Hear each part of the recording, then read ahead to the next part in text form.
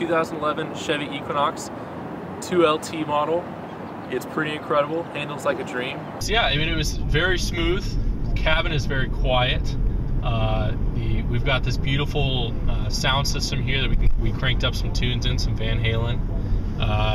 Lively conversation, which you can have because the engine's so quiet, but you get great gas mileage. And today we are just taking a tour of some great food places. We first stopped at the Southside Market and Barbecue out in Elgin, Texas, kind of known for their hot Elgin sausage.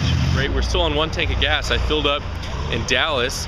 We're all the way down here in Austin. We've done all this driving and I still got plenty of gas left. The fuel economy's been great. It's been riding great. We'll check in again when we get to the Salt Lick.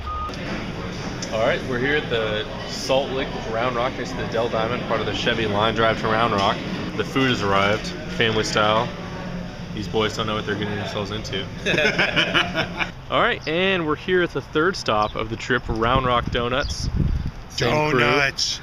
Still driving the Chevy Equinox 2011. Still haven't had to get gas yet. Yeah, for the first time, we just had to add some gas. It's been over 24 hours, and we've been driving for like how many?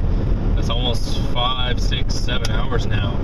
We made it pretty far. I mean, 550 miles for kind of a crossover SUV is great. And so we're refueled. We're ready to go. We're heading to Dallas, and we're almost done with the Chevy line drive to